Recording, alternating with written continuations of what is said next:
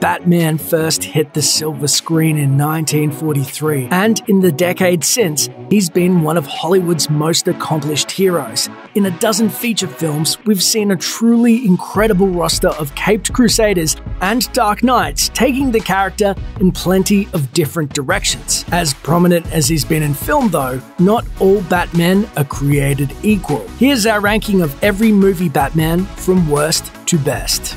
Batman, 1943.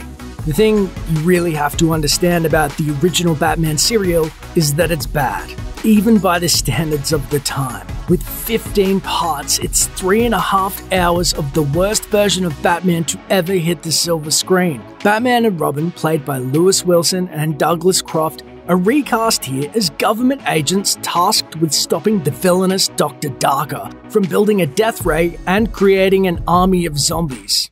I've converted him into a zombie. He can only act as I direct. That might sound exciting, but it's atrocious and repetitive with awful special effects, hilariously awkward costumes, unconvincing fights, and, let's not forget, America was at war with Japan at the time, so they played up the Japanese bad guy as you'd expect. This Batman is definitely best left forgotten. Batman and Robin, 1949. The only good thing you can say about the second Batman serial is that it's not as offensive as its predecessor. It's still bad though. The bumbling, barely present Batman is trapped in an awful plot that stretches out even longer than the first serial, with Robert Lowery's Batman stumbling from one goofy cliffhanger to the next in an attempt to unmask a mad scientist called the Wizard. After 4 hours, surprise, he turns out to be exactly the guy you thought he was the whole time. The worst part though is the costume. A straight up sweatsuit capped off with an ill-fitting cowl that makes him look more like floppy-eared bunny rabbit man. Batman Forever, 1995. In a movie that's soaked in lime green neon and hot pink leopard print, Val Kilmer's portrayal of the Caped Crusader is, well, the kindest way to put it would be reserved. Kilmer, only 2 years removed from a charismatic, scene-stealing turn as Doc Holliday in Tombstone, drifts through Batman Forever with the scene presence of a cardboard cutout. To be fair, there was a good reason for Kilmer to make that choice. Director Joel Schumacher was clearly drawing his inspiration from the 1966 television show, and with Jim Carrey and Tommy Lee Jones chewing their way through every available bit of scenery, replicating Adam West's stentorian straight man probably seemed like the best way to go. Fully interactive holographs. Only a high-frequency carrier wave beamed directly into the brain could create such images. There are parts where it works, but when it comes to actually being Batman, his Adam West impression just doesn't land. It's especially rough in his tepid romance with Nicole Kidman as Dr. Chase Meridian, the worst named love interest in the franchise. And what a grand pursuit you must be. Batman and Robin, 1997.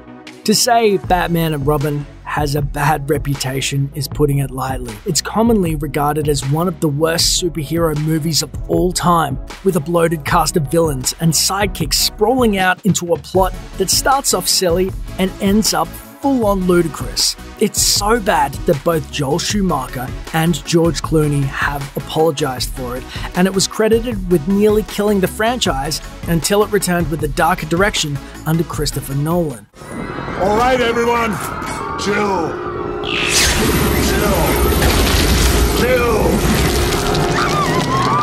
But as controversial as it might sound, Clooney himself is not actually that bad. His effortless charm doesn't really work for Batman, but it actually does work pretty well for Bruce Wayne. If you can get past the toy-friendly suits and their marble statue anatomy, Clooney's best work comes when he's out of the costume, sweeping around Wayne Manor and dealing with Alfred's not quite fatal illness. Plus, let's be real here. Even if Clooney was as bad as the movie's reputation would lead you to believe, he'd still score bonus points for the way he refers to Dick Grayson when he gets mad. She's infected us with some sort of pheromone extract. Oh, is that what it is, Bruce? I'm under some kind of magic spell? She wants to kill you, Dick. Batman v Superman, Dawn of Justice, and Justice League 2016 to 2017. Much of director Zack Snyder's inspiration for Batman v Superman came from Frank Miller's landmark comic story, The Dark Knight Returns. Unfortunately, while the movie definitely lifted entire scenes wholesale from the comics in an effort to please hardcore fans, they're all separated from the original context. Ben Affleck's Batman is a ludicrously violent murderer who is easily manipulated into a fistfight with another superhero, which ends when the person he's fighting reminds him that other people also have mums. Why did you say that name? It's his mother's name! Despite the movie's silly plot coincidences, Affleck's Batman has some noteworthy fight sequences, even if by this point the character apparently gave up trying to uphold his no-kill rule. The Lego Batman Movie, 2017. The Lego version of Batman is the rarest kind of satire, a parody of something that actually does a great job at being the thing that it's parodying. Will Arnett voices Batman as a full-on comedy character. He's got an obsession with darkness, and Arnett ramps up his naturally gravelly voice into a spoof of Christian Bale's. At the same time though, he's very rarely presented as anything other than extremely good at what he does, an ultra-competent superhero who really does act heroically, most of the time. Either way, it works. While other portrayals might do their best to move away from the inherent silliness of a guy dressed as a bat who primarily fights murder clowns, embracing it gives the Lego version a flavor that helps him rival even the best of his big screen contemporaries. As funny as he might be, he's still Batman, in one of his purest forms. The Dark Knight Trilogy, 2005 to 2012. There's a moment in Batman Begins where a crooked cop gets snared by the ankle and hauled up 5 stories in the middle of a thunderstorm so that a vigilante who looks like Satan himself can scream in his face. I don't know. I swear to God. Swear to me!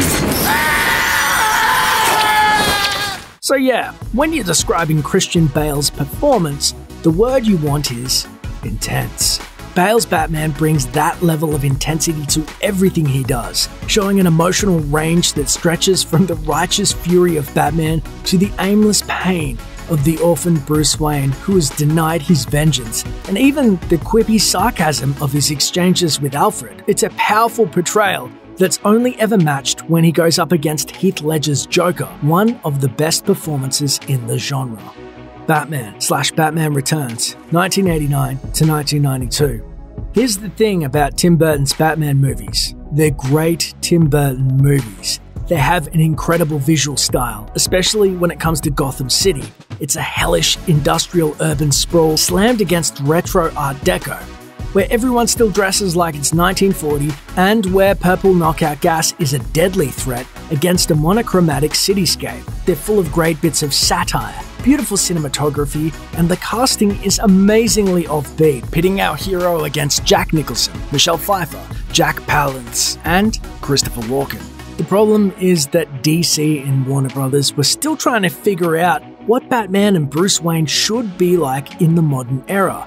The result was some awkward exchanges between Bruce Wayne and Vicky Vale as we see Batman's human side struggle. No one really captures that disconnect more than Michael Keaton did when he put on the cape and cowl. He's actually kind of perfect for the kind of remote, mysterious weirdo who sleeps upside down because he wants to be more like a bat. Now you want to get nuts? Come on, let's get nuts. But there's a difference between the stylized goofiness that Burton explored in movies like Pee-wee's Big Adventure and Beetlejuice, and the 80s action movie aesthetic that saw Keaton's Batman blowing up buildings full of criminals. Batman's actions are mostly portrayed as a personal quest for vengeance that only incidentally winds up saving a city, and that's a shame. Bruce Wayne's borderline psycho exchanges aside, Michael Keaton ultimately nails the dark, almost spectral version of Batman that terrifies most of Gotham's criminals. I want you to tell all your friends about me. What are you? I'm Batman. Batman, the movie, 1966. The best thing about Adam West's performance in Batman 66 is that it can mean completely different things depending when you watch it. As a child, it's easy to buy West's Batman as completely genuine, and as an adult, once you're in on the joke, the fact that he was able to play the perfect straight man for a wild cast of villains is every bit as astonishing as those surface-level comic book thrills. The movie released on the big screen in 1966, between the first 2 seasons of the show, has everything in a literal sense. The arch-villains this time around are 4 of his greatest foes brought together as the United Underworld, revealed with a sequence in which Batman and Robin identified their enemies through profound leaps of logic. You mean where there's a fish there could be a penguin? But wait! It happened at sea. See? C for Catwoman! At the same time, it's easy to forget that West is actually really good as Batman, particularly when he goes to save his love interest, Miss Kitka. The lengths he's willing to go, and the heartbreak in his eyes when he discovers that she was Catwoman all along. Even if you're watching it with a healthy level of irony, it's a powerful moment. No actor has ever been as strongly identified with the role of Batman as Adam West, and this movie shows exactly why. His performance walks a delicate balance between full-hearted adventure and witty satire, and the end result is perfect. He is, and always will be, the Batman who won't even risk hurting a bunch of baby ducks. Some days you just can't get rid of a bomb. Batman, Mask of the Phantasm, 1993. Okay, we'll admit that this one is a bit of a cheat. Kevin Conroy has, after all, been the most prominent Batman actor for more than 25 years, making his debut on Batman, the animated series, and staying in the role all the way through the Arkham video games. But there's a good reason for that. Conroy is an amazing Batman, and everything that makes him great is on display in Mask of the Phantasm. The film is the first time that the animated series really dug into Batman's origin story, and Conroy's performance sold it beautifully. The scene when he's pleading with his parents' graves, telling them he doesn't want to fight crime because he's finally found happiness, is devastatingly emotional. I know I made a promise, but I didn't see this coming. I didn't count on being happy. Even better is when that happiness is taken away and Bruce gives himself over to his mission entirely. For a generation of Batman fans, Conroy's is the voice they hear in their heads when they read comics, and that alone should show just how great he was in the role. It takes an incredible amount of talent to redefine the character, but that's exactly what Kevin Conroy did in a way that no other Batman could.